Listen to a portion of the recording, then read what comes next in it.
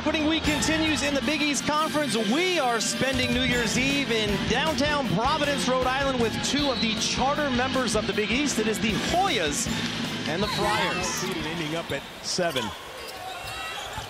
Diallo drives it to the basket again. He's got 9. And Providence extends its lead, trying to stabilize things here, down by 12. Here's Duke stepping outside. Fouls it home. He's worked really hard on that jump shot. I love the release point. It's high, and he's already 6'6", standing around. A quick three from Pitkins, and Providence, on top of everything else, they're hitting their shots. 22. Be well advised to do so. Pass deflected, chased down by Duke.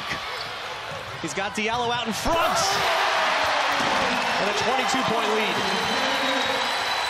With their defense, man, this is just something to see. These fans are loving it, trying to start the new year off the right way. Points for the Friars. 25-point lead. Here's Diallo from the top. And they just keep pouring it on. Alpha Diallo has 14 points. Georgetown has 2-on-1 here. And Allen misses the layup. Here at 7, cleans it up. Look, you got to just chip away. Not necessarily just with his back to the basket, because Patrick Ewing is a terrific shooter as well. They finally get one to go from downtown. It's Jamarco Pickett spotting up from the corner. Providence has gotten a little sloppy on the offensive end, but Malik White steps into a 3 there. Those are the losses. But I got to give the Ivy League their love, man. They are good teams, and that's what you need if you're A.J. Reeves. Like I said, I understand to be himself. Handle that ball a little bit more. Reeves a step back, and there's the A.J. Reeves we saw here. Yeah, good touches.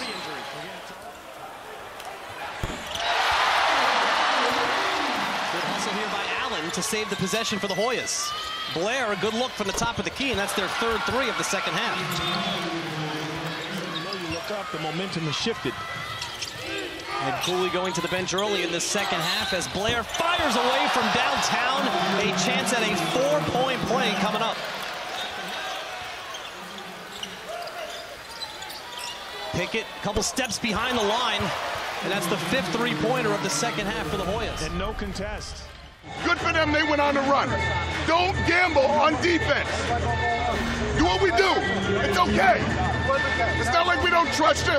Don't turn it over. Be confident offensively and do what we do. Shot clock winding down, and Pitkins has to fire it in. Yeah, you run that nice little flex offense.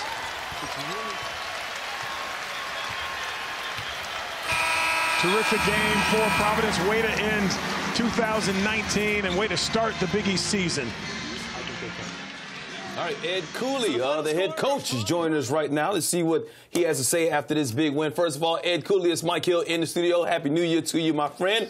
Hoyas, they made that run in the second half. I know they got it down to 14 points after you built that 33-point lead. They were shorthanded, but you got to give your team a lot of credit for the way they jumped out on this depleted Hoyas team early on.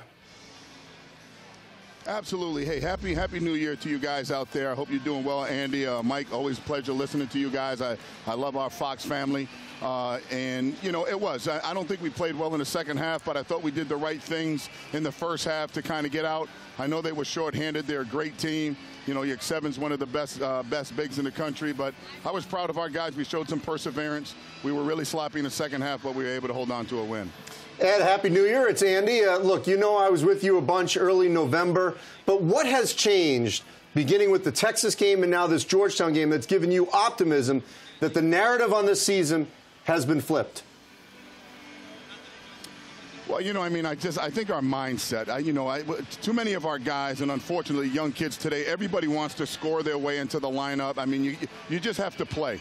You know what I mean? I think our chemistry is getting a little bit better, but we can't try to score. We just have to try to play. And if we can do that, I think we're going to be a tough out. As you know, everybody in our league, every game's going to be a tough game. I'm just happy to get this one behind us and look forward to getting on the road headed to DePaul.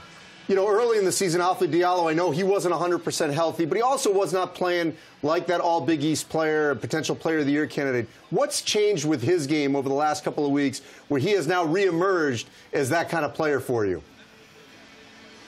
I think the versatility, I think Alf is really versatile. I think you can play him in 5 different positions. I think defensively he's really, really solid. You know, he can guard anyone and he can score against anyone. You know, we need him to be an all-conference player for us to have the type of season we want to have within the league play. So I'm excited about Alf. I'm really proud of his development. 20 points tonight. And the most important question of the night, the most important question of this decade, what's your New Year's resolution going into 2020? My New Year's resolution is be the best dad, best husband, best coach, best friend in the country. That's my New Year's resolution. That is all you needed right there. Hey, Ed Cooley, thank you so much for your time. Happy New Year to you, my friend, man. We'll talk to you in 2020. Happy New Year to all of our Fox family members. We love you guys and appreciate you always. Thank you. For the best access, perspective, and personalities in all of sports, follow us at Fox Sports on Twitter, Facebook, Instagram, and YouTube.